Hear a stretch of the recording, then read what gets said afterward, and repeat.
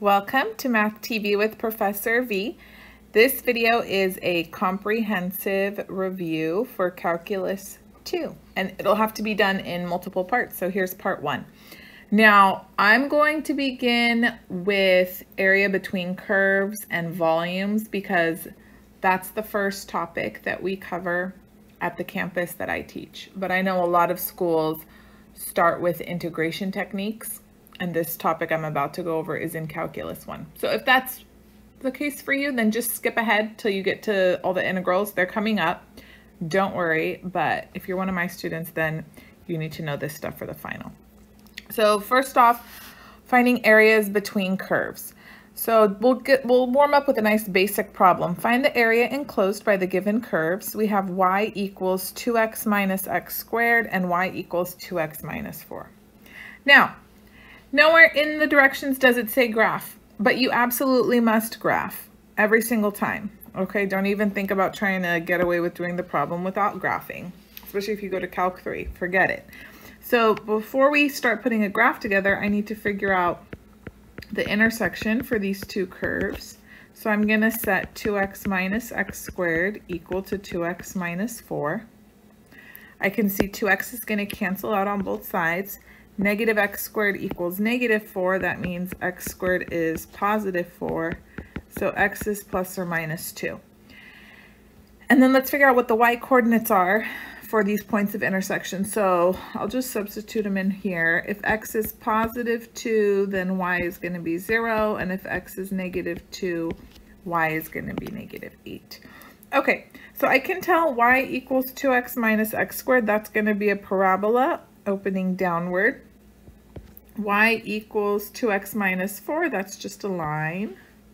And I know where this parabola and line are going to intersect. Fabulous. Here's x-axis, y-axis, negative 1, 2, and then negative 8. 1, 2, 3, 4, 5, 6, 7, 8.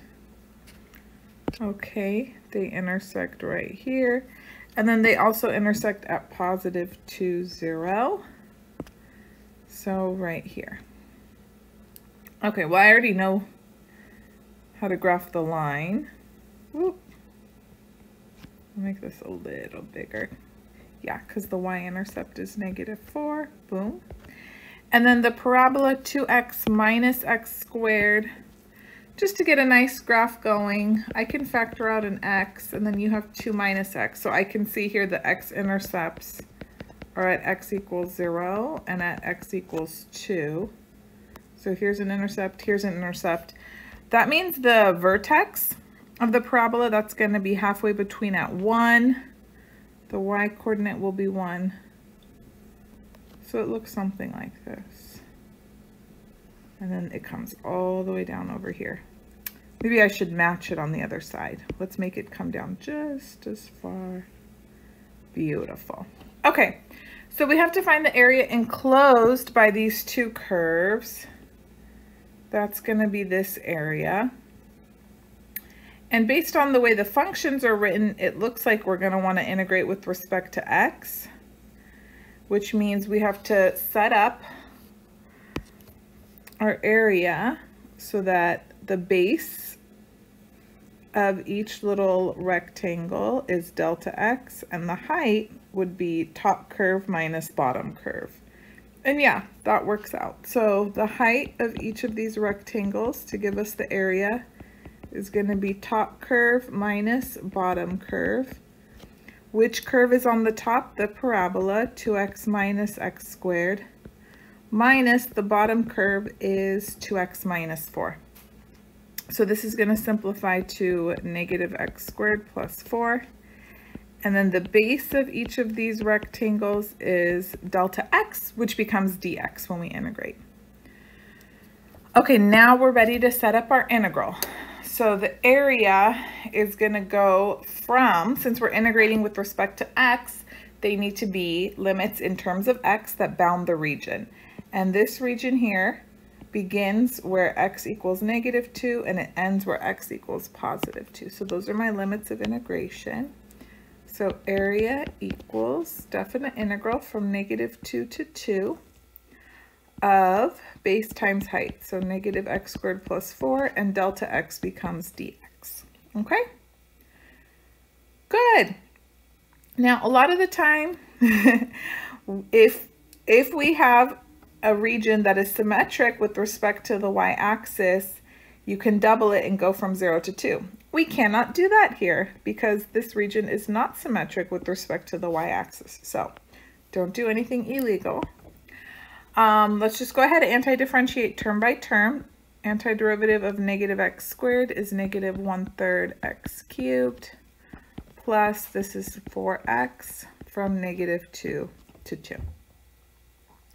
Okay, now let's substitute in our limits of integration. We have negative 1/3 times 2 cubed, that's 8, plus 4 times 2 is 8, minus negative 1/3 times negative 2 cubed is negative 8, plus 4 times negative 2, that's minus 8. So this gives me, let's see here, I have negative 8/3 plus 8 minus another 8/3 plus another 8. So that's negative 16/3 plus 16. So that's going to be 32/3. Okay. Now, depending on the region, sometimes you're going to have to integrate with respect to y, and then you would do right minus left. For the sake of time, so that this video isn't 5 hours long, I'm not going to cover every possible scenario for every single section. So if you want more details, more examples, then you can go back through the video lectures. I'll link the playlist in the description box along with the titles for some of the key video lectures. Okay, moving on. Next topic, volumes. And these are volumes from taking a region, a bounded area, and revolving it about a certain axis. When you're in Calc 3, you'll compute volumes that arise from different methods, okay? Not spinning stuff. So first method we're going to go over involves using discs or washers to compute the volume. And just remember, for discs and washers, we slice perpendicular to the axis of rotation. Okay, so if you have a disk, then the volume is given by definite integral from a to b of pi r squared. This could be dx or dy, depending which way you're slicing. But if you're spinning around the x-axis, then perpendicular slices mean you integrate with respect to x. If you have a washer, because you have a hole in the middle of the region, then the definite integral for the volume would be pi capital R squared minus pi lowercase r squared. Capital R is the outer radius. Outer radius. And then lowercase r is the inner radius, okay? All right, good. So let's look at an example here. Find the volume of the solid generated by revolving the region bounded by the given lines and curves about the x-axis, and then I added in. You must include a clearly labeled sketch of the region. Of course you must. Okay, so y equals negative 7x plus 14 and y equals 7x. Those are the two curves, and we're also bounding the region with x equals 0. That's the y-axis.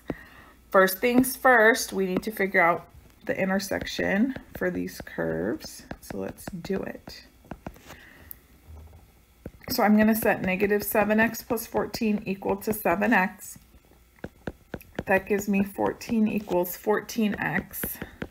So they intersect when x is 1. Okay, if x is 1, y is going to be 7. All right, so let's see.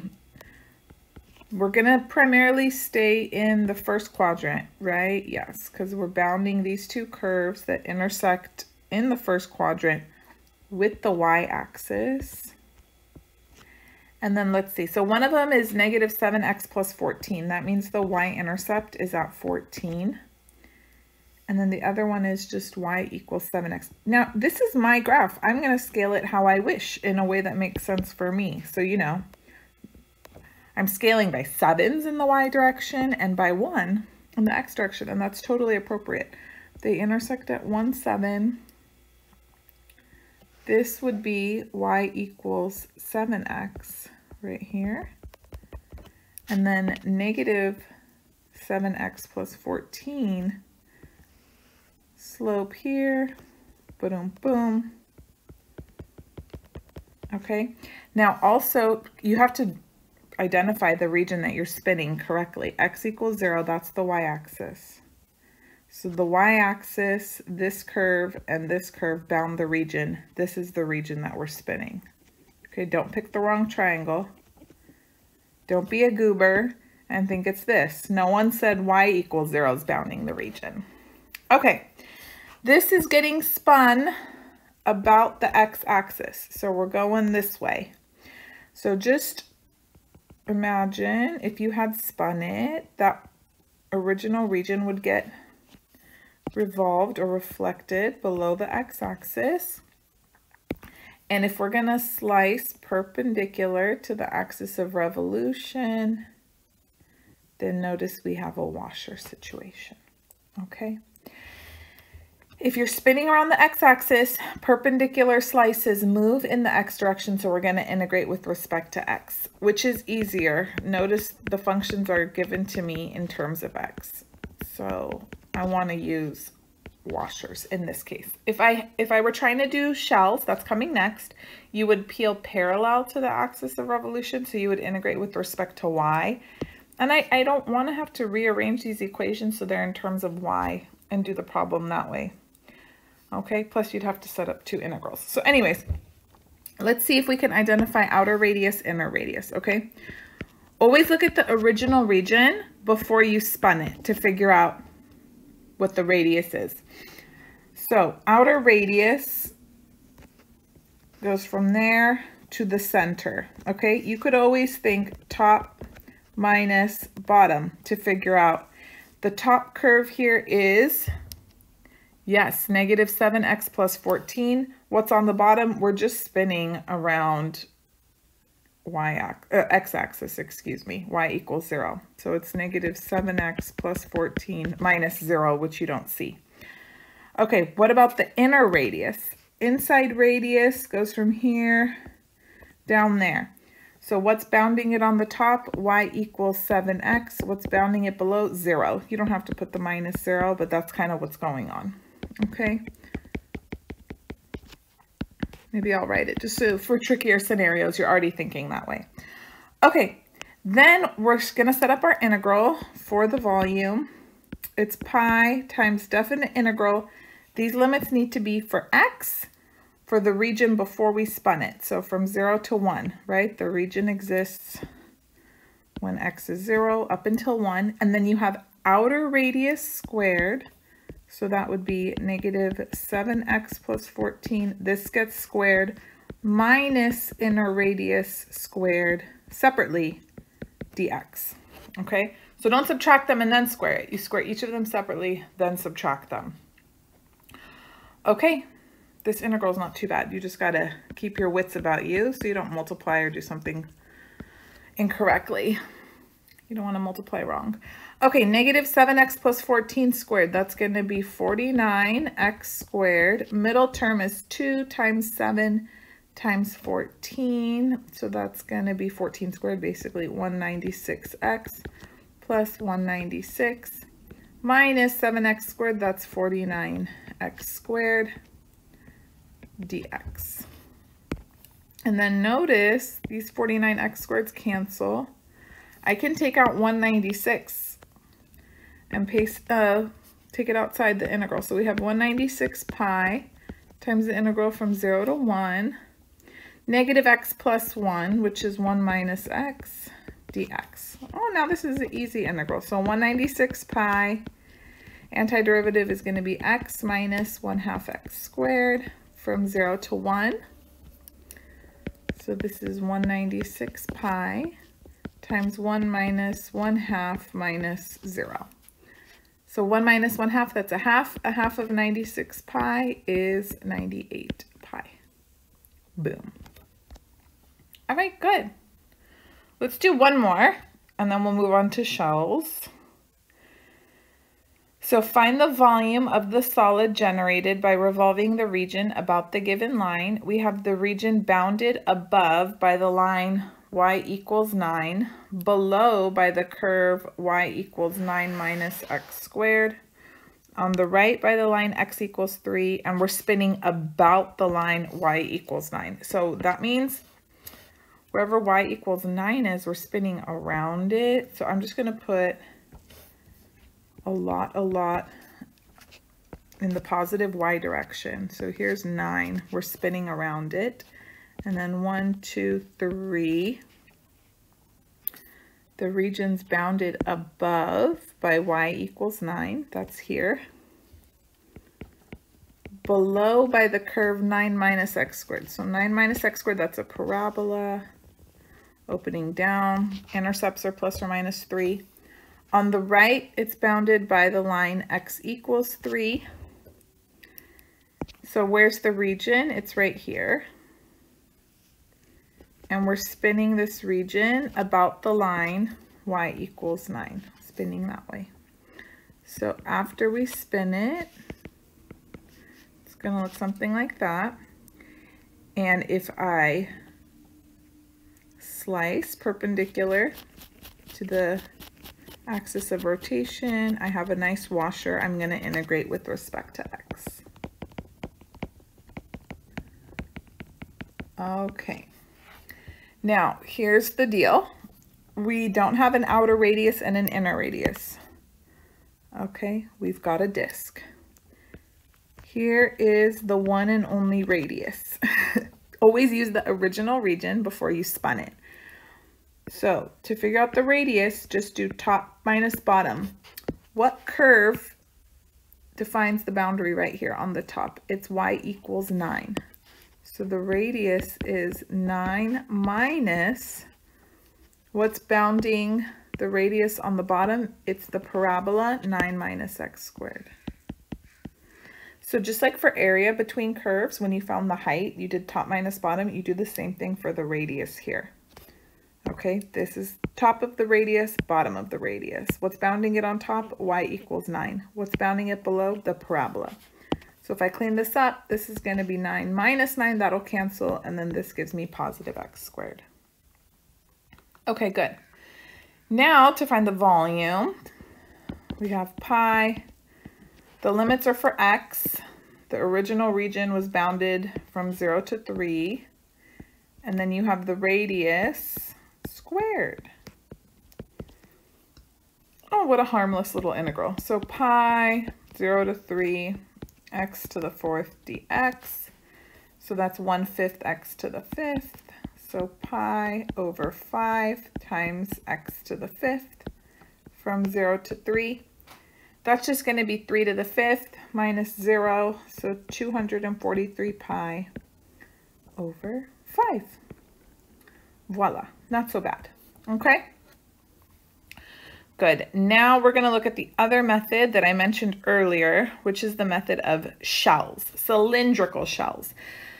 So the formula, if you're using cylindrical shells to compute volumes, is volume equals integral from a to b of 2 pi RH dx. And you're going to peel parallel to the axis of rotation.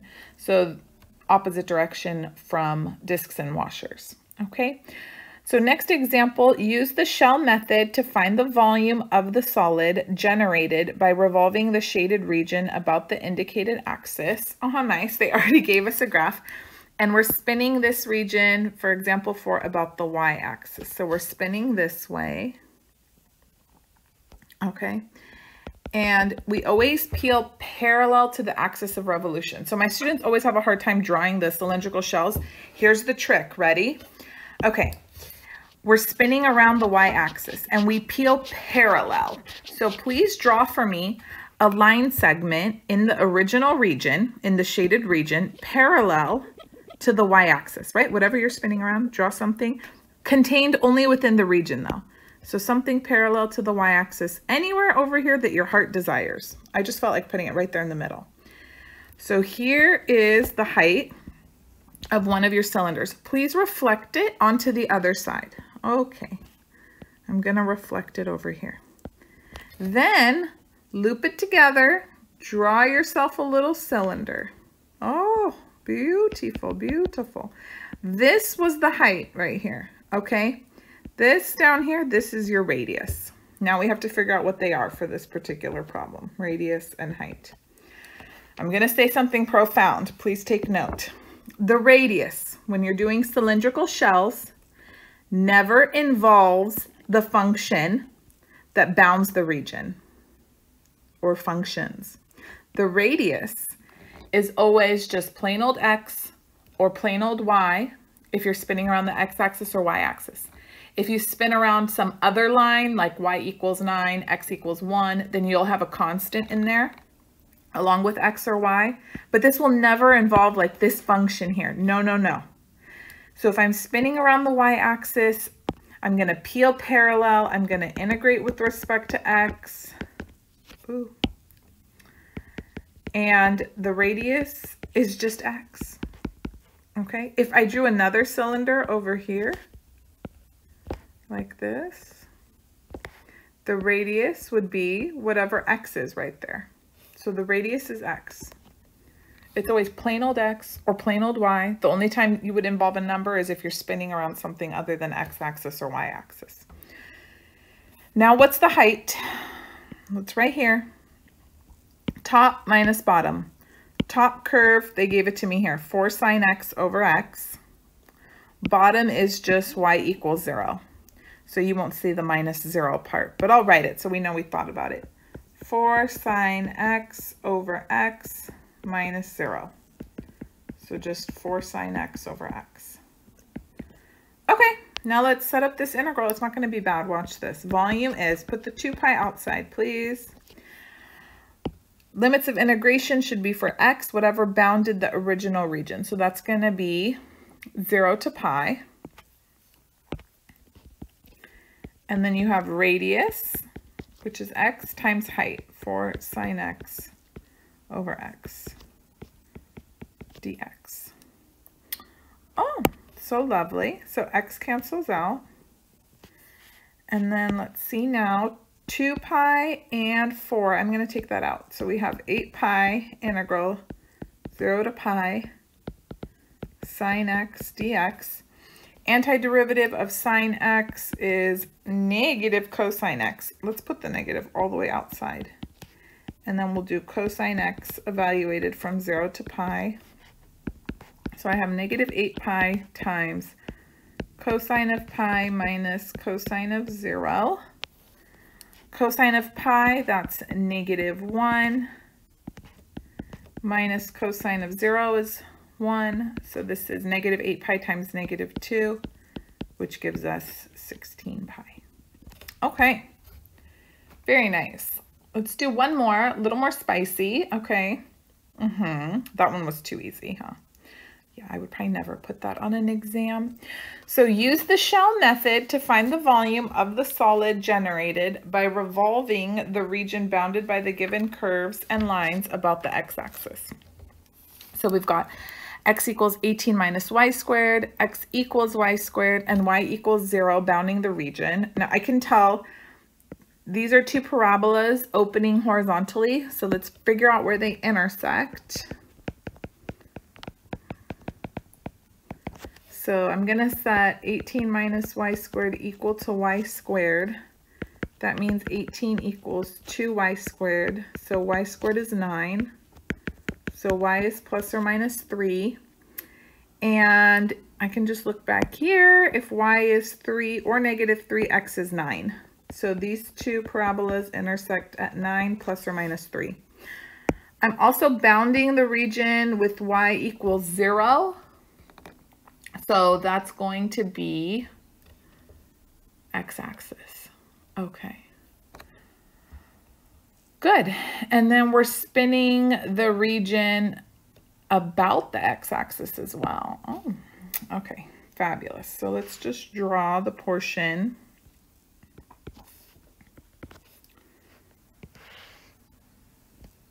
of the graph that we're going to spin.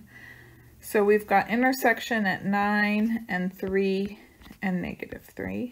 Okay. So they intersect here and here.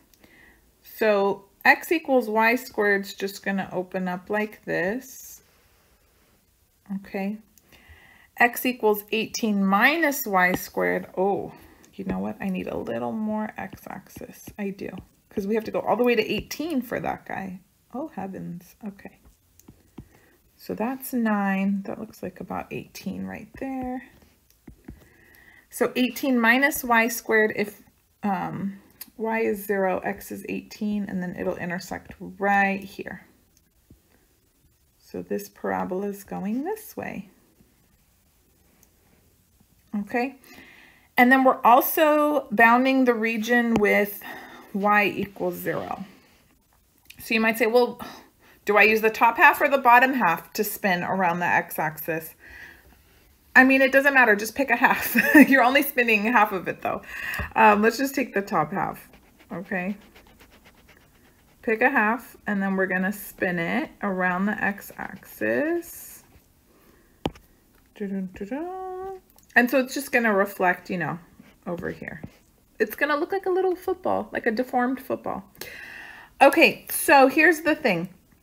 We need to use the method of cylindrical shells because we were instructed to do so, and I need to figure out the radius and the height.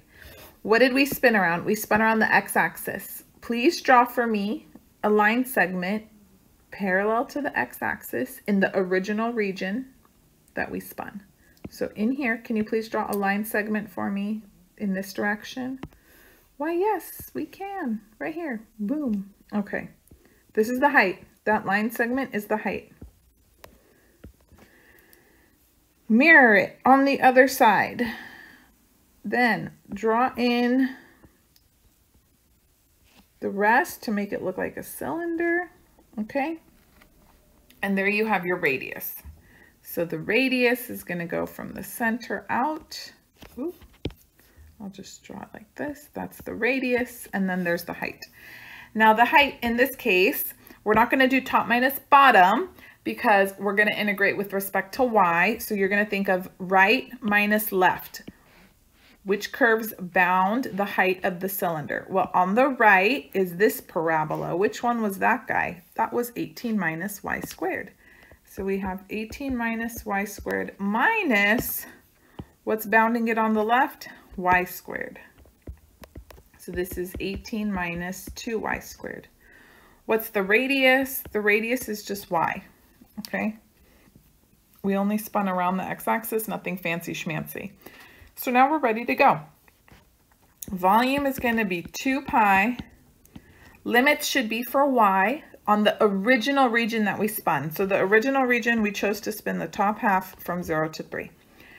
Then you're going to have radius, which is y, times height, which is 18 minus 2y squared, dy. Okay, the worst is over. The setup is always the gnarliest part. So then we've got 2 pi integral 0 to 3. This is 18y minus 2y cubed dy. And then we can go ahead and integrate term by term, 2 pi. This is going to be 9y squared minus 1/2 y to the 4th from 0 to 3. And then we have 2 pi times 9 times 3 squared minus 1/2 times 3 to the 4th minus 0. So that's 2 pi times 81 minus 81 halves. So that's 2 pi times 81 halves. So this is just 81 pi. Woo! Okay, it can definitely get trickier. I have more examples in my full-length video lectures, but this is just enough to give you like a refresher. If you feel like it's something that you're shaky on, which a lot of students are, then go back and do more practice on volumes, for sure, for sure. Okay, next topic we're gonna look at is work. This is just a general recap. Work is based first on the idea of force. Force is a push or a pull on an object. And force is equal to, it can be equal to mass times acceleration. And instead of acceleration, I have second derivative of position function with respect to time. If you are in the metric system, Then your units are newtons. Newtons are kilograms times meters per second squared. That's all 1 newton. If we're in the US customary system, we use pounds, or imperial system. And then if acceleration is constant, then force is also constant. And so the work done can be given by force times distance or displacement. And the units for work are joules if you're in the metric system, or if you're in the US customary system, it's a foot-pound. Kind of weird, I know. And then the most common application that we're going to cover is when force is not constant but variable. And then you integrate your force function times dx, okay? And so I'm going to do the trickiest kind of problem that my students all hate. The work problems where you're pumping stuff out of tanks, all right? So a conical tank is resting on its apex. So what does that mean? That means it looks like this, guys. It looks like ice cream cone. Okay. The height of the tank is 8 feet and the radius at the top is 7 feet. So this is 8 and then across here is 7. Fabulous. The tank is full of gasoline weighing 45 pounds per feet cubed. How much work will it take to pump the gasoline to the top? Give your answer to the nearest foot-pound. Okay, so I'm going to need to integrate force required to pump the gasoline out of the tank. Force, if we're in US customary units, is measured in pounds. And they've given me here the weight density of gasoline, pounds per feet cubed. So I need to cancel out basically the feet cubed so that I can have some sort of representation of the force required to pump out the gasoline from the tank. So feet cubed is volume. So you always start these problems by figuring out what's the volume, not of the whole tank, no, the volume of just one slice. And I know it's impossible to actually like slice up a tank of gasoline, but we pretend because that's how we define integration. We always take a region and we chop it up, right? When you first learned integrals, you chopped up the region into a bunch of rectangles. So here I have this region that I want to figure out the work for. I'm going to chop it up into a bunch of hypothetical slices of gasoline. Okay, so there's a slice of gasoline. Do you like it? The volume is going to be area of the base times the height times the thickness right there. Okay, well, area of the base, it's a circle, so it's going to be pi r squared, and then the thickness of one slice I'm going to call delta x. Some people call it delta y. It's up to you. I'm going to count it where like this is the slice at x equals 0, and since this tank is 8 feet high, this is the slice at x equals 8. So I don't know, this is the slice at x sub I. Okay. Now, I want to see, can I express the volume in terms of x, pi r squared? Here's the thing. Depending where you slice, the radius is changing, isn't it? Isn't the radius of this slice up here different than the radius of the slice I drew lower? So how can I express radius in terms of x? Well, here's the radius of an arbitrary slice right there. And then this is the height that it's at, some arbitrary x sub I. So you have similar triangles. Yes, you do. This is the radius, this is x, and this is nestled inside the big cone with radius 7 and height 8. So similar triangles are in proportion to each other. I can set up common ratio.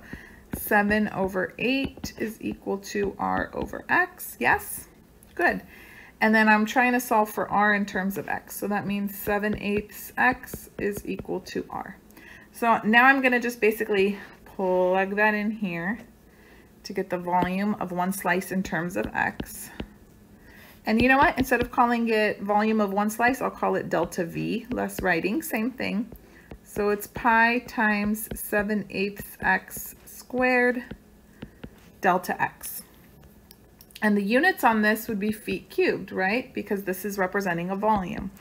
So this is 49 pi over 64 x squared delta x feet cubed. Now I want the force required to lift one slice. So force to lift one slice of gasoline is going to be the weight density, which they gave us here, 45 pounds per feet cubed. So you just take 45 pounds per feet cubed and you multiply by your delta V, which is in feet cubed. Those are the units on it. See, this will cancel with this. And then now I have 45 times 49 pi over 64 x squared delta x pounds. Okay? Great. 45 times 49 pi, in case you're dying to know, it's 2,205 pi over 64 x squared delta x. Okay, the last thing I need is the displacement of each slice, or the distance that each slice moves. So let's go back to the picture really quickly, okay? So work is force times distance. The layer of gasoline, whose height is at x equals 0, needs to be moved, or move a total distance of 8 feet to be out of the tank, right? What about the gasoline that's already all the way at the top? How many feet does it have to move? 0, right? What about the layer at 1 foot high? It moves 7 feet. So at x height, it moves 8 minus x to be out of the tank. So that's the displacement of each slice, 8 minus x. For how I set up my picture, you could set it up different. Okay, so now let's write our integral out. The work is going to be definite integral. You're only doing work on wherever there's gasoline in the tank, and they told me it was all the way full, right? Yes, they did. It's full. So we're going to be doing work all the way from 0 to 8. Those are my limits. 0 to 8. I have force here, so that's 2,205 pi over 64x squared. Delta x becomes dx times this displacement, 8 minus x. Okay, don't get scared by the integral. Take the constant outside immediately. 2,205 pi over 64. Then you have integral 0 to 8 x squared times 8 minus x dx. And then we can distribute the x squared, 2,205 pi over 64, integral 0 to 8. This is 8x squared minus x cubed dx. And see, now the rest is not so bad. So you have 2,205 pi over 64. This is going to be 8/3 x cubed minus 1/4 x to the 4th, evaluated from 0 to 8. So what is that? 2,205 pi over 64. If I plug in this 8 for x, I'm going to have 8 cubed times another 8. That's 8 to the 4th over 3 minus 8 to the 4th over 4, lower limit 0. I can factor out this 8 to the 4th. So then I'm going to have 8 to the 4th times 2,205 pi over 64 times 1/3 minus 1/4. 64 cancels with 8 to the 4th, and this just becomes 8 squared, which is 64. So I have 64 times 2,205 pi. 1/3 minus 1/4 is 1/12. So this is over 12. 64 and 12 can cancel. This, I can divide a 4 out from each, so this will be 16 and 3. And then now I know everything's reduced. I can't cancel out any further. So I'll multiply 16 by 2205, and you get 35,280 pi over 3. What are our units? The ever lovely foot-pound. Woo woo. Okay, that's it. Notice I did not reach for a calculator until this very last step. I don't let my students have one at all. I give them slightly nicer numbers so they won't need it here. But you know, learn to use your brain, the calculator you were born with, and clean up as much as possible. Only use the calculator if your teacher allows you when absolutely necessary. Okay, good. Glad we had that talk. I feel better. All right, next topic is average value. We know about averages, right? If you just want to average something, you take all of the somethings, add them up, divide by how many somethings you had. Fabulous. If you want the average value of a function, same idea. You add up all of the values of the function. How do we add up infinitely many things in math? We take an integral. And we do it on the interval that's given from a to b. And then you want to divide by however many there are. Well, there's infinitely many on the interval from a to b. You just divide by the length of the interval, b minus a. Okay. So here, let's look at a common application. Find the average value of the function over the given interval. Find c such that f equals the average value of the function over the interval. And then sketch the graph of f and a rectangle whose area is the same as the area under the graph of f. Okay, so first things first, find the average value. So you just have to know the formula. Part A, f average is 1 over b minus a, so that would be 2 minus negative 3, times the definite integral from a to b, negative 3 to 2, of f of x dx. Okay, this is a relaxing little integral. 1/5 times the definite integral from negative 3 to 2, 6 minus x squared dx. So let's see, this is 1/5 times 6x minus 1/3 x cubed from negative 3 to 2. So we have 1/5 times 12 minus 8/3 minus negative 18 plus 27/3, that's just 9. So this is going to be 1/5 times, I'm already doing this, 12 plus 18, that's 30. And then I have negative 8/3 minus 27/3, so that's minus 35/3, right? Yes. And then 30 is 90/3 minus 35/3, that's 55/3. So I have 1/5 times 55/3, and that reduces to 11/3. So that's the average value. That's the average height of the function, if you want to think of it that way. That's the average y value of y equals 6x squared on the interval from negative 3 to 2.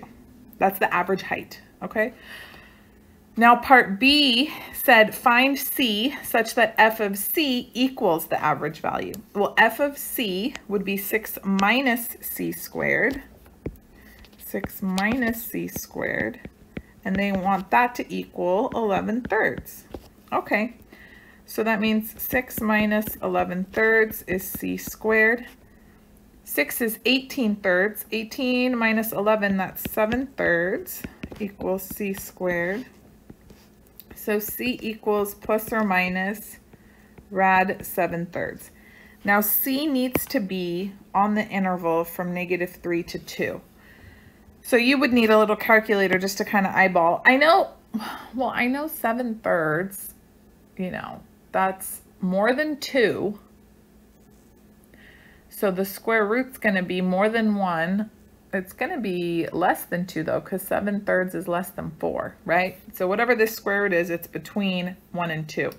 It's about 1.53. And both are in the interval. So we have two values of C. I'll say C1 is negative rad 7/3 and C2 is positive rad 7/3. Okay. And then there's one more part. Sketch the graph of F and a rectangle whose area is the same as the area under the graph of F. So we're going to graph F on the interval from -3 to 2, and then a rectangle whose area is the same. Well, the height of the rectangle is going to be the average value. That's the whole point of this. Okay, I need an extra page. I didn't know this problem would take so long. Here we go. So I'm going to graph f of x equals 6 minus x squared on -3 to 2. Okay, very good. So let's hop to it. Let's see.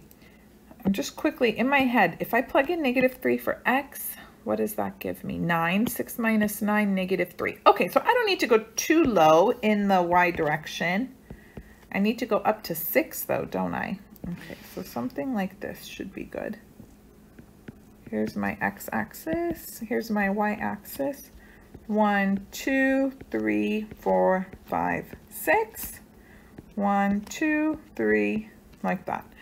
Okay. 1, 2, 3. 1, 2. That's as far as we're going. Okay, so 6 minus x squared goes through 0, 6. -3, -3. Okay, and then x-intercept is rad 6. I don't know, it's between 2 and 3. Who cares where? Pretend that's rad 6 right there where I crossed. And then at 2, if I plug in 2 for x, 6 minus 4 is 2. So it's going to go to here. Okay, don't go past that. Don't get crazy. So area under the curve is going to be this portion. This is positive area. And then this little sliver, baby sliver here, is negative area. Okay, good. Now we need a rectangle that has the same area. Well, the height of the rectangle, that's why we found the average value. It's 11/3. 11/3, 3 2/3. Wee bit more than 3. So say maybe it's like right here. I'm going to say that's 11/3. Okay. And it's going to go all the way from -3 to 2. Okay. I think I overshot it there. Hold on. Let's fix that. Okay. That much better. Beautiful. That is a rectangle whose area is the same. Boom, boom. There you go. So the height of the rectangle, maybe you can't see it so well, the height right here is 11/3. The base is the same. The base is going to be from -3 to 2. Okay, which is 5. Perfect. 11/3 times 5 gives you 55/3, which should be the total area under the curve of 6 minus x squared from -3 to 2.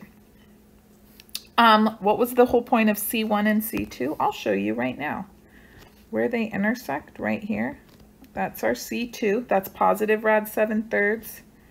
And then over here, that's C1. That's negative rad 7/3. Okay, that should be good for average value. Just remember the formula and the idea. Now we're moving on to the next topic, which is probably one of my favorites, techniques of integration.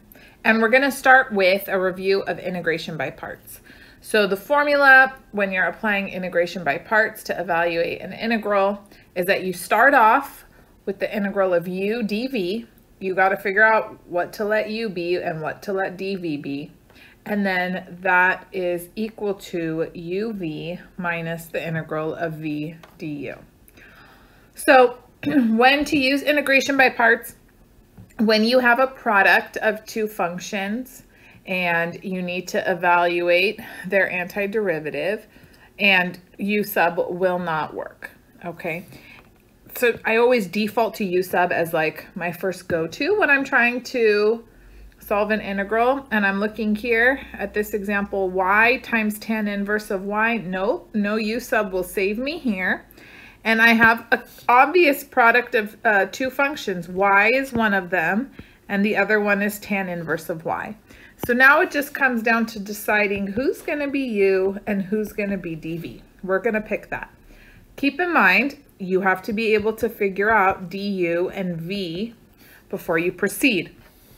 So a lot of the times, only pick dv to be something that you can anti-differentiate.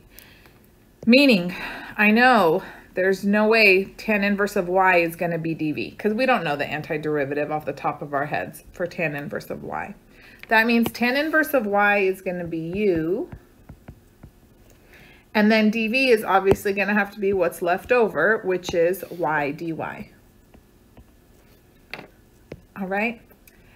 And then from here, let's figure out du and v, excuse me. So du, derivative of tan inverse of y, that's 1 over 1 plus y squared dy. How do I know that? I memorized it a long time ago. So you do need to just memorize all your bread and butter derivatives from Calc 1. No way around it. If you haven't, pull it together quick as a bunny, memorize it. Okay, v is antiderivative of y. So that's going to be 1/2 y squared. We don't put a plus c when we do integration by parts. Also, we have limits of integration here. So this is going to be equal to, look back here, we have uv. I just always think it's this diagonal product because I always set it up the same way. So u times v, that's 1/2 y squared times tan inverse of y. I'm going to list that this is to be evaluated from 0 to 1. That part does not get integrated again. It's done. Minus integral from 0 to 1. And then what's here? Integral of v times du. v du is right here, people. So that's going to be 1/2 y squared times 1 over 1 plus y squared dy. Are you all right? Fabulous. Okay, so we've got here 1/2 y squared tan inverse of y from 0 to 1. I'm not going to evaluate it now. I'll do it all at the end when I'm done integrating. Minus, I want to take this 1/2 out, okay? Get in the habit of taking your constants outside of the integral. It'll make life easier. Then we have 0 to 1. I'm going to rewrite this as y squared over 1 plus y squared, okay? So y squared over 1 plus y squared dy. Now, how to integrate y squared over 1 plus y squared? Well, look, degree of the numerator is 2. Degree of the denominator is also 2. So we need to do long division. Anytime the degree of the numerator is greater than or equal to degree of the denominator, do long division. I'm going to show you a shortcut so you don't have to do long division. Ooh. So I notice I have 1 plus y squared in the denominator. I wish I had 1 plus y squared in the numerator. It would make life easier. So I'm going to add 1 and subtract 1. So really I just did nothing, right? Don't freak out. And then watch what's going to happen. So I'm just going to rewrite this first term here. Minus 1/2. Okay, this is the best part right here. Integral 0 to 1. Now we have these two. I'm going to write over the denominator. So we've got y squared plus 1 over 1 plus y squared minus, and then this little guy's all on his own. Okay, look at him, so brave. Minus 1 over 1 plus y squared dy. And what was the point of that? I don't have to do long division. This is my little shortcut way, so I don't do long division. Does it always work? No. But when you have just one little term in the numerator that matches one of the terms in the denominator, then you can just add and subtract whatever constant you need to make it happen. If you hate this, then just do the long division. You'll get the same thing. Okay, 1/2 y squared. Tan inverse of y from 0 to 1 minus 1/2 integral 0 to 1. This right here, this first term, is just going to reduce to 1, isn't it? I have same thing in the numerator and denominator. minus, and then just leave this alone, 1 over 1 plus y squared dy. Fabulous. You should be able to integrate this now.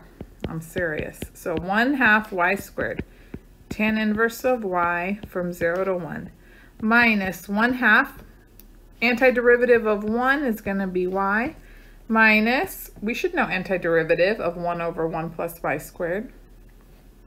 Yes, it's tan inverse of y.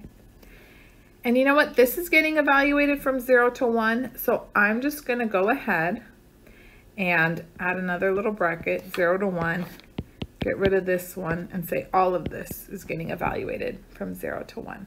Okay? Good. Before I move there, though, let's distribute everything and make it as simple as possible. So we've got 1/2 y squared tan inverse of y minus 1/2 y plus 1/2 tan inverse of y, and this is evaluated from 0 to 1. And then, oh, looks like I need more room. Okay, there we go. So we have, I'm going to plug in 1 now, the upper limit. 1/2 times 1 squared times tan inverse of 1 is pi over 4. Yes, you should know that. Minus 1/2 times 1 plus 1/2 times tan inverse of 1 again, pi over 4. That's the upper limit. Minus, if I plug in 0, first term is going to be 0 minus 0 plus 1/2 times tan inverse of 0 is also 0.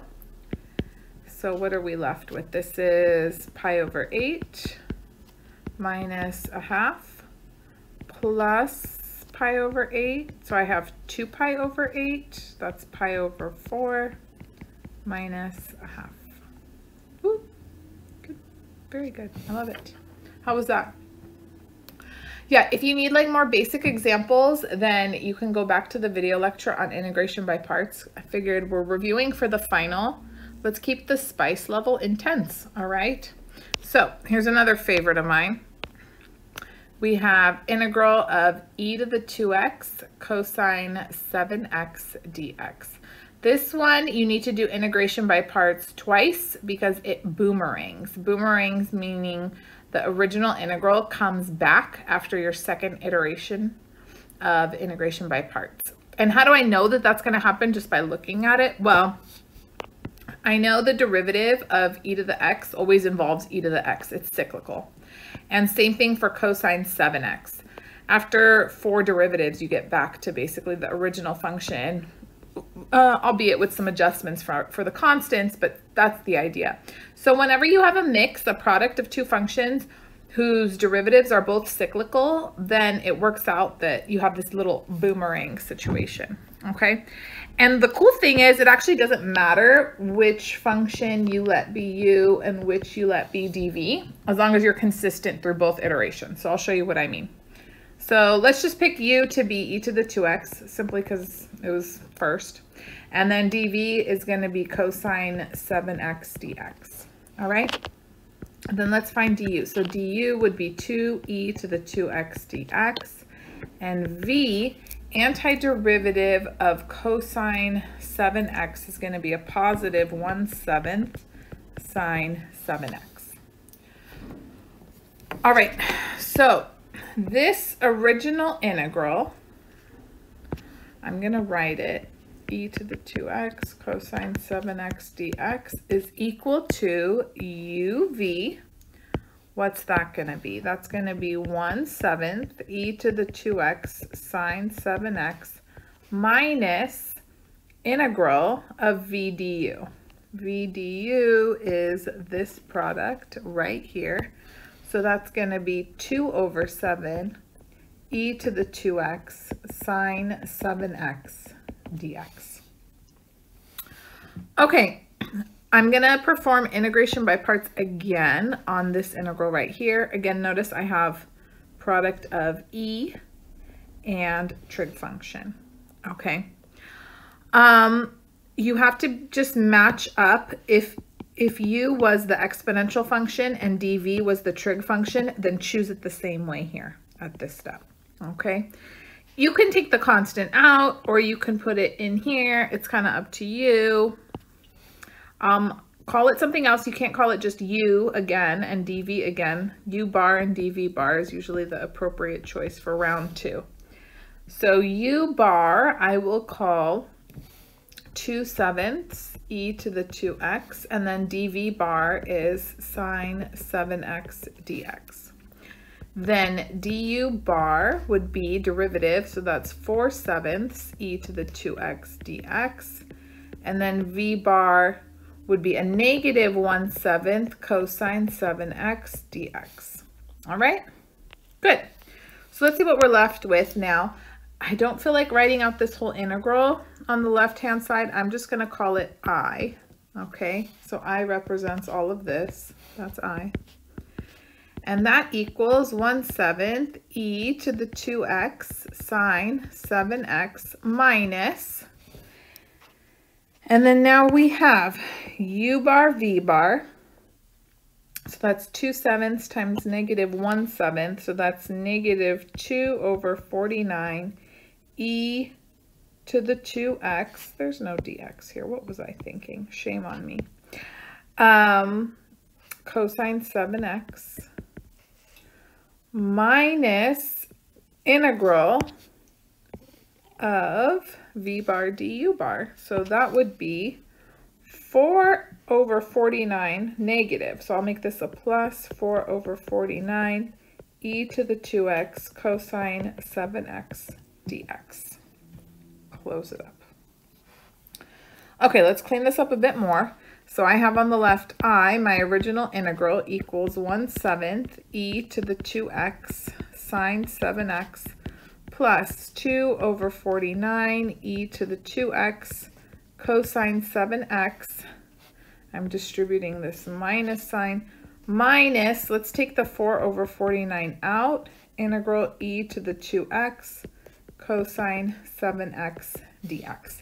And then this is where the boomerang happens. So notice, can you notice that this integral that I still have here is the same as the original one that we started with, who we have now called I.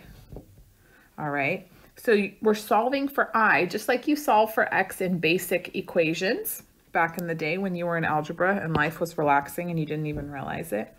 So I'm going to replace this whole integral with I. So I have 4/49I negative, and then here I have I equals 1/7 e to the 2x sine 7x plus 2/49 e to the 2x cosine 7x, yada yada. Okay, if I'm trying to solve for I, then I want all the i's on the same side of the equation. So I'm going to add 4/49I here, add 4/49I here. Technically, this one I is 49/49I. So on the left-hand side, I now have 53/49I equals 1/7 e to the 2x sine 7x plus 2/49 e to the 2x cosine 7x. And then the last thing that we need to do is just multiply everything by 49/53. All right, to isolate I. And then we have I equals, I'm distributing this through, 49 and 7 are going to cancel. So I have 7/53 e to the 2x sine 7x plus, boom. This is going to be, well, the 49's cancel. So we have 2/53 e to the 2x cosine 7x. And then here's the part that's just tricky because you have to remember to put plus c at the very end. Since this was an indefinite integral, we have no limits of integration, we need a plus c. All right, that's it. I really do love these. If they're obnoxious to you, that just means you need to practice them more. Okay, very good. One more by parts. And I like this one because you need to actually use multiple integration techniques. Notice I have a composition of functions. I have cosine of natural log of x. So it's not really set up just yet. I don't have a product of two functions to do integration by parts. but I'm feeling like maybe it's gonna go there. I don't know. So let's just try doing a substitution. I'm not gonna do a u sub because I want to save the variable u in case I have to do integration by parts. So I'm gonna just substitute out with t. What should I let t be? Just take a guess. A lot of the times, if you have a composition of functions, let it be the inside function, okay? I'm just playing around, guys. I'm just playing around. So let t equal natural log of x. You could find dt now, but it's easier. Let's rewrite this equation in exponential form. So that means e to the t is equal to x, right? That's the same thing. All right, now if I differentiate both sides, that means e to the t dt equals dx. So let's rewrite this integral now in terms of t.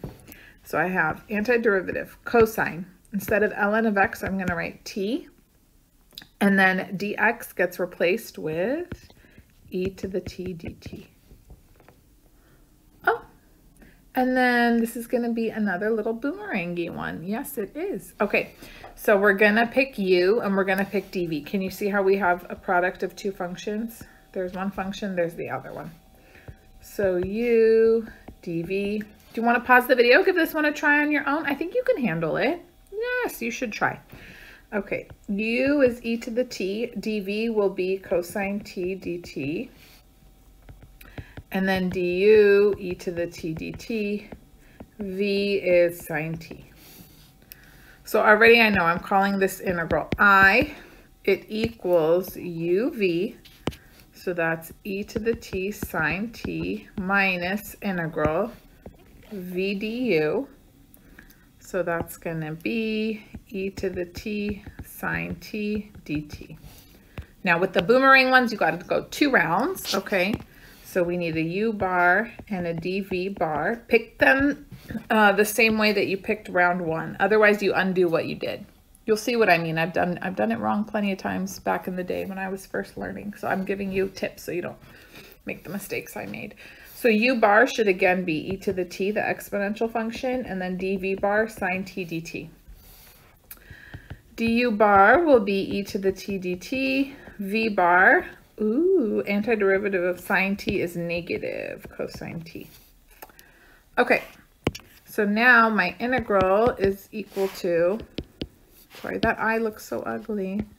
Okay, e to the t sine t minus, all right, we've got u bar v bar, so that's negative e to the t cosine t minus integral v bar du bar, which is going to be a negative e to the t cosine t dt. So I'll switch this to plus e to the t cosine t dt. Woo. Look, this is my original integral I, and here it is. The boomerang came back. I'll circle actually the whole thing, right? There's my boomerang. Well, isn't this our lucky day? Okay, so this is I, this whole thing.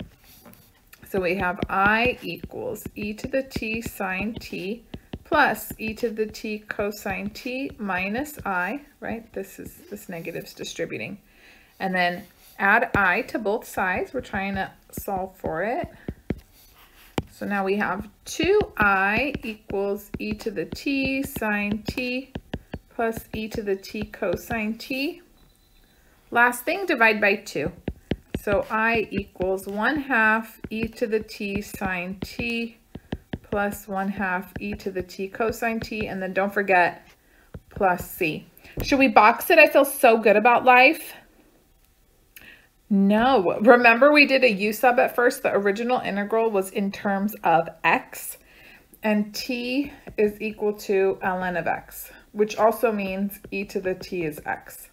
So we gotta replace everything. So we're gonna have 1/2 x sine of ln of x plus 1/2 x cosine of ln of x plus c. You could leave it like that, but you know what would look so fabulous? Let's factor out the 1/2 x, and then we have sine ln of x plus cosine ln of x. Yes, plus c. So stunning. Do you love it? Yes, good. The more you get excited about doing stuff like this, it'll be less torturous, you know? So even if you feel kind of confused by my excitement, hopefully it's contagious and it'll make the process more enjoyable for you. Okay, now let's look at trigonometric integrals. You just have to kind of play around with them, get used to patterns.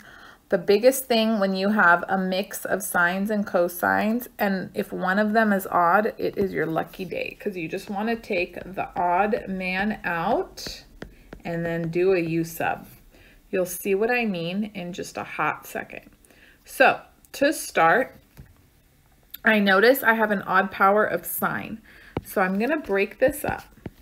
0 to pi over 2 cosine squared 6x times, I'm going to write this as sine squared 6x times sine of 6x dx. So I took the odd power, the odd powered trig function, and took one of them out. All right. Why am I doing that? Because I want this quantity right here, sine 6x dx, I want this to be my du.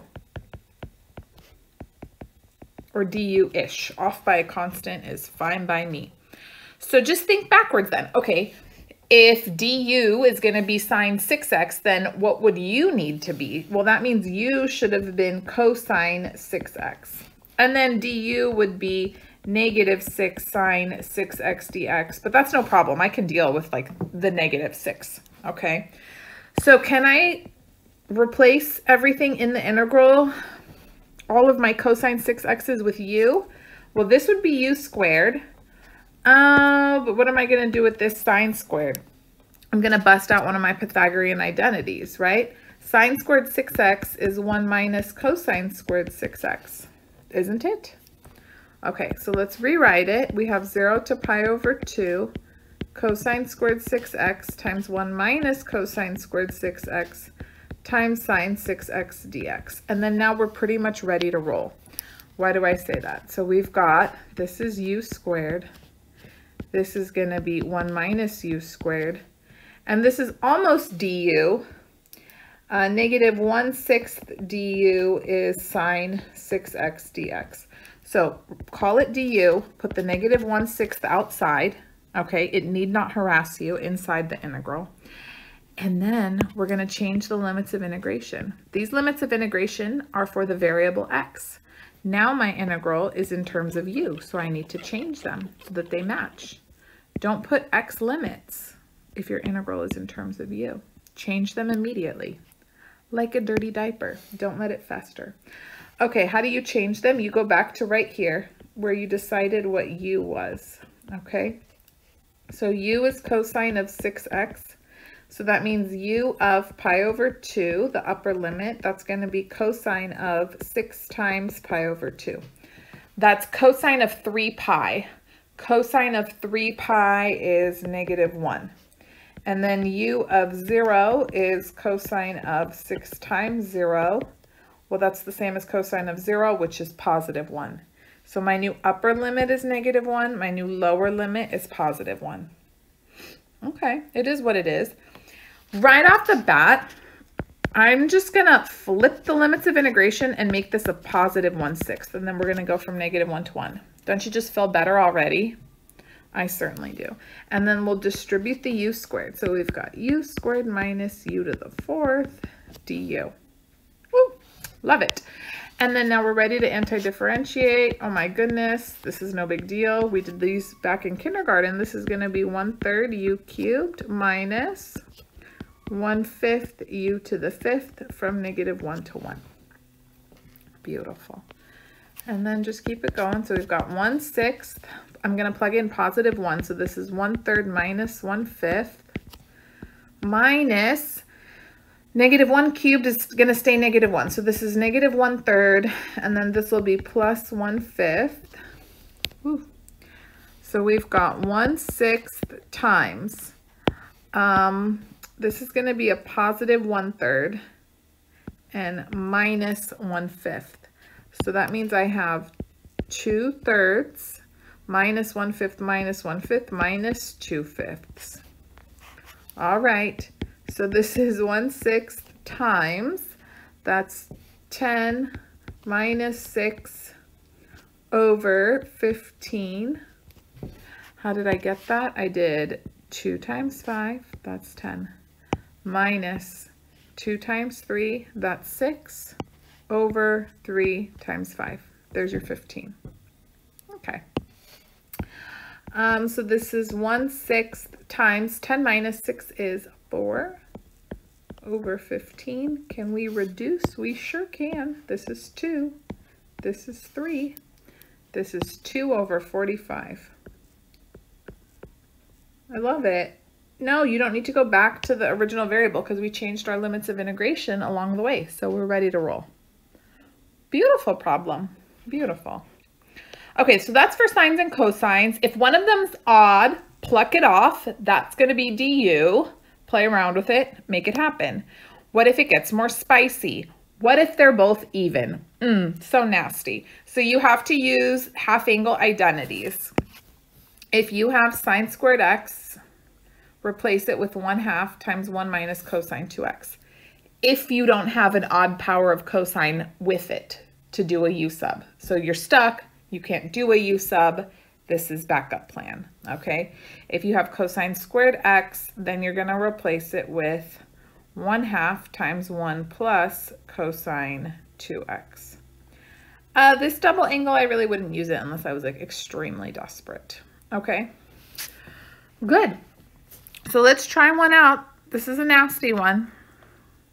We have definite integral from 0 to 1/2 of 3 times sine to the 4th of 2 pi x dx. So notice it's to an even power.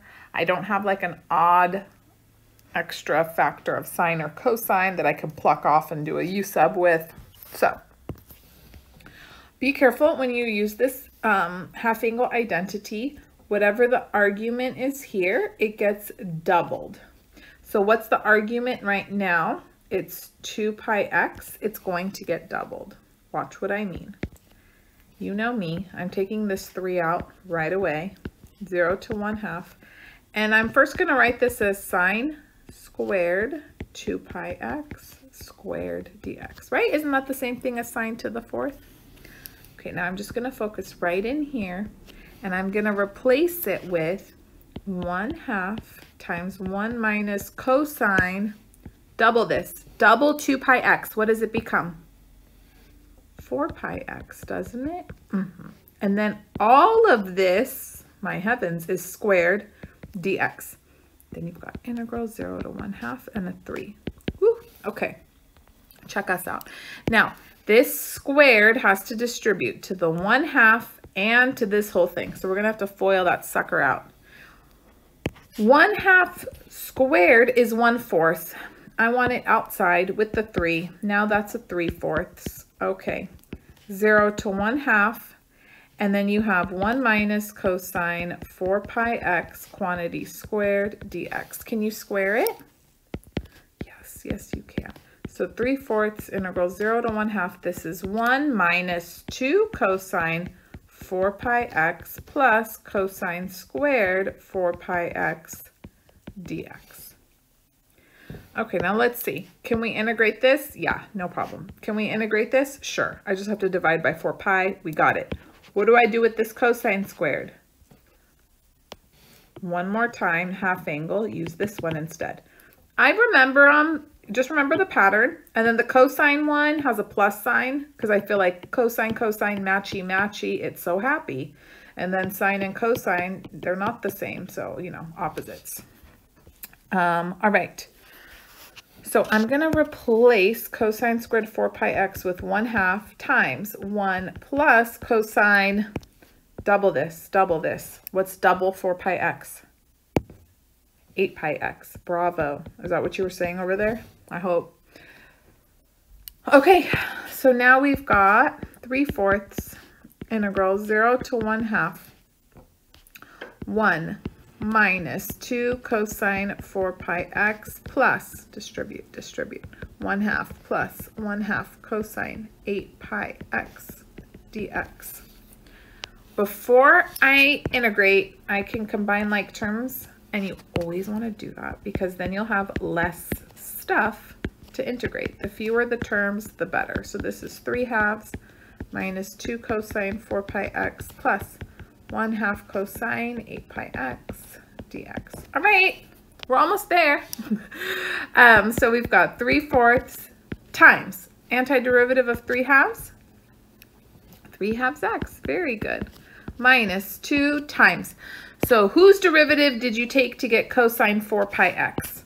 Why, it was sine 4 pi x, but I have to divide by 4 pi, right? Divide by whatever coefficient's in front of x to undo the chain rule. Think back, if you were to take the derivative, you would multiply by another 4 pi. So we got to undo that. Plus 1/2 times. Whose derivative did you take to get cosine 8 pi x? Why, it was sine 8 pi x, but I also have to divide by that 8 pi. And then all of this is evaluated from 0 to 1/2. I'm not going to evaluate it just yet. Let's clean up. So we've got 3/4 times 3/2 x minus, whoop, cancel, cancel. That's a 2 now. So I've got 1 over 2 pi times sine 4 pi x plus, oh, nothing cancels here. Dang it. So 1 over 16 pi sine 8 pi x from 0 to 1/2. All right, plug in upper limit of 1/2. So this is 3/4 times 3/2 times 1/2, that's 3/4 minus 1 over 2 pi times sine of 4 pi times 1/2 is sine of 2 pi, that's 0, plus 1 over 16 pi times sine of 8 pi times 1/2, that's sine of 4 pi, that's also 0. That's the upper limit, minus, if I plug in 0, yeah, I'm going to get zeros for everybody. Everybody else is 0. So all we're left with is 3/4 times 3/4. Are you a little sad? Don't be. We did a beautiful job. You should be proud. Okay. That's like the nastiest case I feel like would come up. So if you can handle that problem, you're ready. What about powers of tangents and other trig functions? Think back to what derivatives and what antiderivatives you easily know. Do we know the antiderivative of tangent? Yes, we do. Antiderivative of tangent theta d theta is ln absolute value secant theta plus c. But I don't have tangent. I have tangent to the 4th. Do I know antiderivative of tan squared theta d theta? No, I don't know it. We use Pythagorean identity to fix that. Who's tangent's friend? Secant squared theta. Do I know that antiderivative? Yes, it's tangent theta. Okay, so that has to be clear in your head. Why? Because we're going to break up tangent to the 4th to theta into tangent squared to t. Oh, it was a t, not a theta, excuse me. Times tangent squared to t dt. And why am I doing that? Because one of these I'm going to replace with secant squared 2t minus 1. And watch what's going to happen now. Boom. You're not going to leave it like this. You're going to distribute. And then now I have integral tan squared 2t secant squared 2t dt minus integral tan squared 2t dt. Okay, let's talk about these one at a time. This is going to be integral number 1. This is going to be number 2. So let's look at integral number 1 really quickly.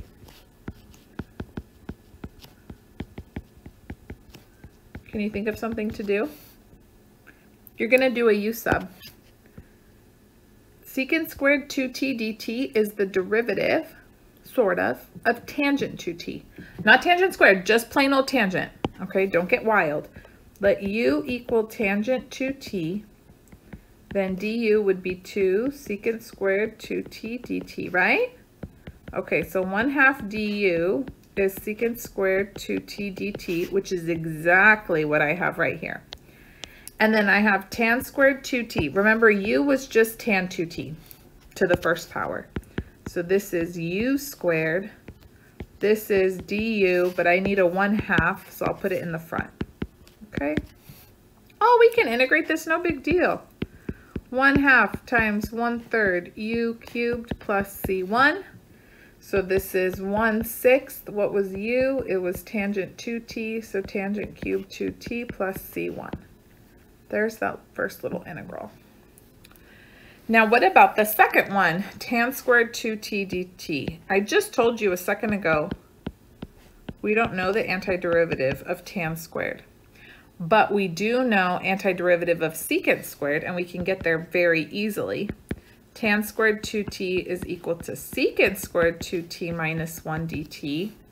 And then you should be able to integrate this, no big deal. This is going to be no u sub needed. This is just 1/2 tan 2t, not squared, just tan 2t. And then minus antiderivative of 1 is going to be t plus c2. All right, and then just remember we had subtraction between these two integrals, so I'm going to take integral number 1 minus what I have from integral number 2.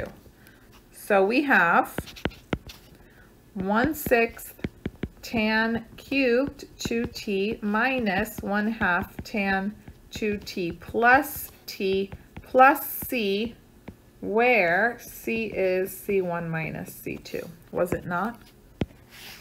It was. Okay. It really does come down to, you have to know your trig identities and your trig derivatives so solid so you could come up with a strategy. Otherwise, you will just stare at it for a half an hour and get nowhere, you know, writing down a bunch of gibberish like you're in A Beautiful Mind, part 2. So just memorize the basics, the bread and butter, because that's how you are able to knock out these problems effortlessly.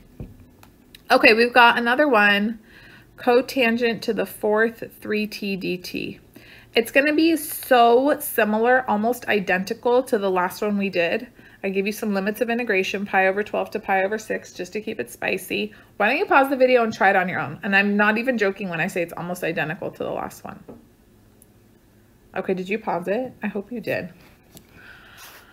So yeah, it's going to start off the same. I'm going to break it into cotangent squared times cotangent squared. So we've got pi over 12 to pi over 6, cotangent squared 3t times cotangent squared 3t dt.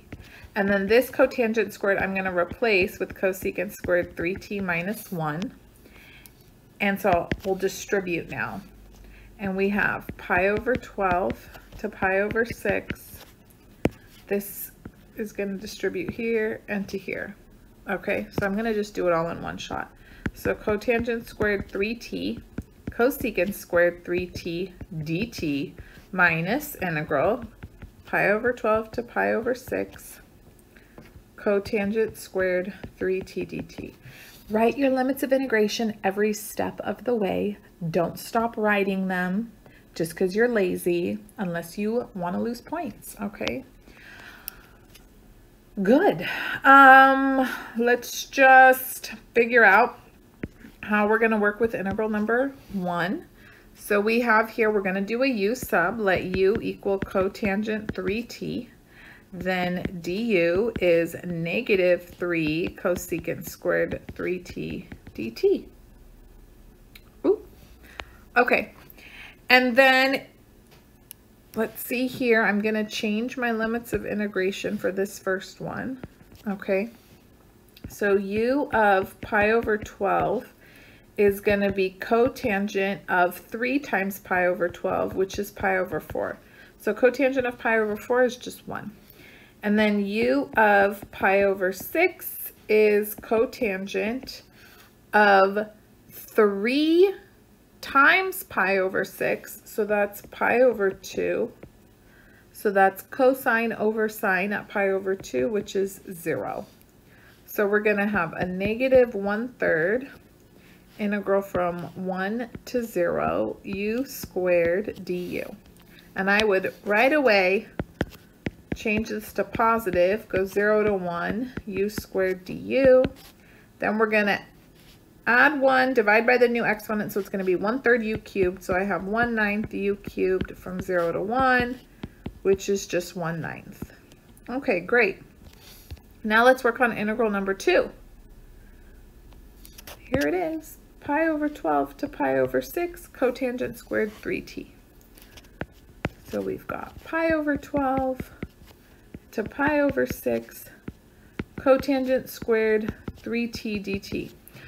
So we don't know antiderivative of cotangent squared, but I do know antiderivative of cosecant squared. So I can replace that using my Pythagorean identities with cosecant squared 3t minus 1 dt. You guys, if you're rusty on your Pythagoreans, it's fine. Hopefully you know this, sine squared theta plus cosine squared theta equals 1, right? Even on a bad day, you can hopefully remember that.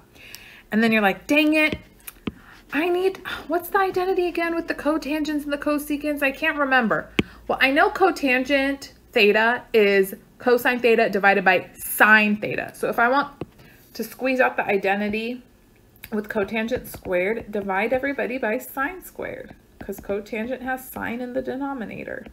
And then you go, what's this going to turn into? 1 plus, oh, that's cotangent squared, equals cosecant squared. And that took me all of 10 seconds to do in the little margin of my paper. So you can do it, okay? If you're stuck on an exam, just remember the OG Pythagorean identity, and then you're in business, okay? You can come up with what you need. All right, anyways, now you should be able to integrate. So what's the antiderivative of cosecant squared 3t? It's going to be negative 1/3 cotangent 3t, and then antiderivative of negative 1 would be negative t. And this is from pi over 12 to pi over 6. Then now let's evaluate very carefully. So we've got negative 1/3 times, that's cotangent of pi over 2, right? Because I'm plugging in pi over 6 for my upper limit, and that's 0, minus pi over 6, minus lower limit, that's negative 1/3, times cotangent of pi over 4 was 1, minus pi over 12, what is this? Minus pi over 6, plus 1/3, plus pi over 12. All right, so then we're left with a negative pi over 12 plus 1/3, and that is the result from integral number 2. So putting everything together, what did we have? Integral number 1 gave us 1/9, and we have 1 minus 2. So 1/9 minus this mess, okay? So we have now 1 minus 2, which is 1/9 minus negative pi over 12 plus 1/3, which is 1/9 plus pi over 12 minus 1/3, which is minus 3/9, yes? So this is pi over 12 minus 2/9. Woo! Okay, I hope you liked that one. Anyways, that concludes part 1. I need a break. We will do more. We still have trig sub, partial fractions, Simpson's rule, midpoint rule, trapezoidal rule, arc length, surface area, differential equations, and sequences and series, and polar and conic. Oh my goodness. So there's more parts to come. Give this video a thumbs up. Subscribe if you haven't already. If you need more in-depth explanations, go to the Calculus 2 video lectures. Everything's in order. You can see breakdown, explaining the concepts, and more simple examples, laying the foundation should you need it. Also, you can catch me on Instagram and TikTok at Math TV with Professor V. Stay tuned, guys. I'll be back. Keep it up.